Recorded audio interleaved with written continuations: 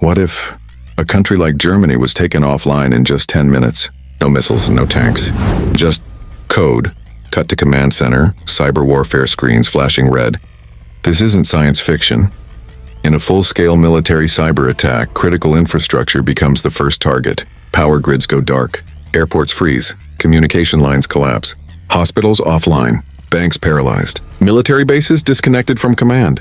All within 600 seconds. Flashback.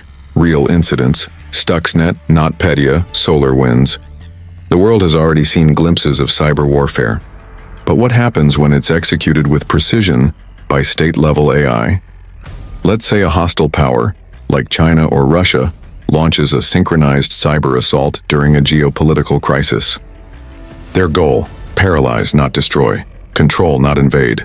Make a country crumble, and from the inside. Cut to NATO's cyber response unit's digital warfare training.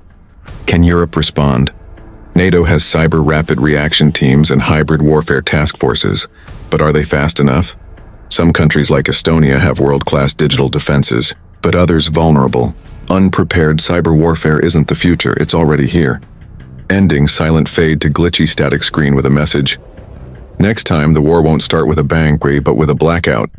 Like, comment, and subscribe to explore the unseen side of military power.